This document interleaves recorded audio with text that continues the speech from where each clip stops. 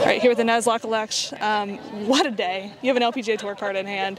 First player of Arab heritage, North African heritage, to be out here in the LPGA Tour, become an LPGA Tour rookie. First Moroccan. What does that mean to you? It means a lot. I mean, it's hard to realize because that just happened today, but I'm very proud of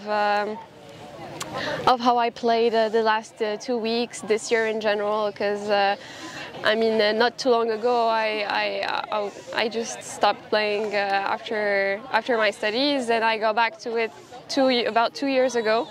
So it's amazing to have my LPGA card for next year. I'm very happy and proud, not only for me, but for my whole country and for the Arab world as well. I hope this is going to inspire a lot of people, as the national team inspired me this week. I mean, to have won on the LET this year, done, check that box. I mean, what does it mean to add this to your list of firsts this year when you're like the first to do everything now, and as far as Moroccan professional golf goes?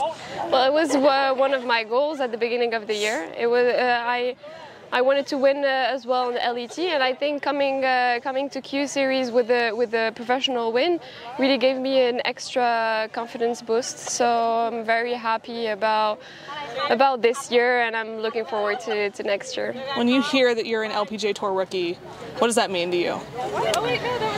It means a lot. I mean, like I said, last year you would have told me you're going to be an LPGA member next year. I wouldn't believe it, because I mean, I was lacking a lot of experience in the beginning of the year. It's been pretty new to me, as it was my first year as a professional golfer this year. So very, very proud. Did this with husband on the bag as well. Get to share this moment with him. What does that mean? It means a lot. I mean, he's been an incredible support so far, and he knows what to tell me when I get nervous or when I get, high and low. So very happy that he's here, and yeah, looking forward to share more moments like these in the coming years. Awesome.